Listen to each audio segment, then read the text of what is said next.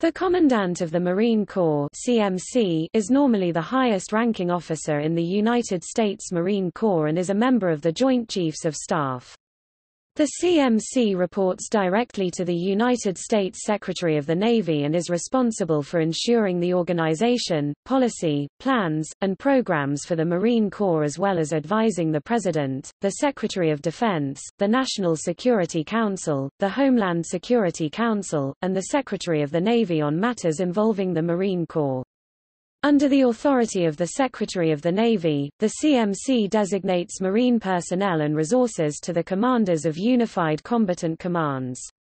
The Commandant performs all other functions prescribed in Section 5043 in Title 10 of the United States Code or delegates those duties and responsibilities to other officers in his administration in his name.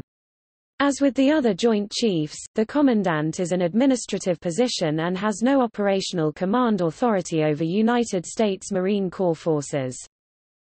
The Commandant is nominated by the President for a 4-year term of office and must be confirmed by the Senate. By statute, the Commandant is appointed as a 4-star general while serving in office. The Commandant is directly responsible to the Secretary of the Navy for the total performance of the Marine Corps. This includes the administration, discipline, internal organization, training, requirements, efficiency, and readiness of the service. The Commandant is also responsible for the operation of the Marine Corps Material Support System. Since 1801, the official residence of the Commandant has been located in the Marine Barracks in Washington, D.C. and his main offices are in Arlington County, Virginia.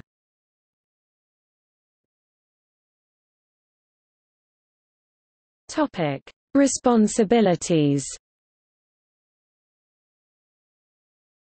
The responsibilities of the Commandant are outlined in Title 10, Section 5043, the United States Code, and the position is subject to the authority, direction, and control of the Secretary of the Navy.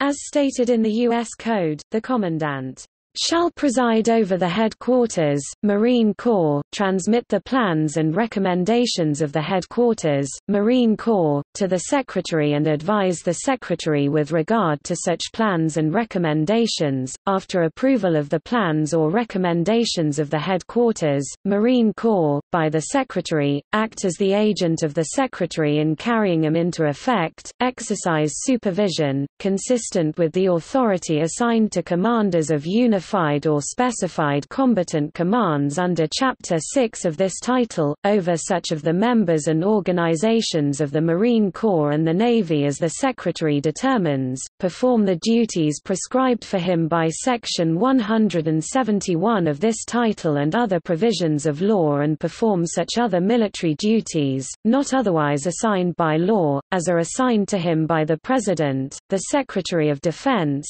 or the Secretary of the Navy.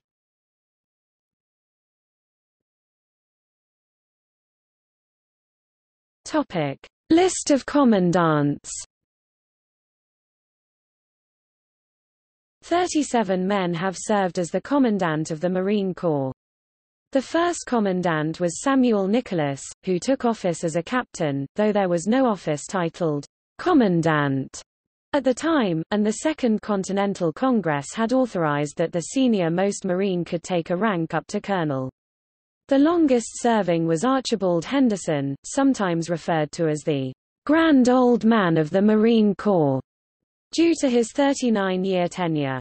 In the history of the United States Marine Corps, only one commandant has ever been fired from the job, Anthony Gale, as a result of a court-martial in 1820.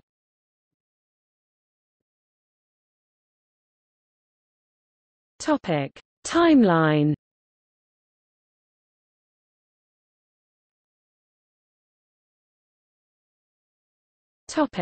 See also: Assistant Commandant of the Marine Corps, Military Secretary to the Commandant of the Marine Corps, Sergeant Major of the Marine Corps.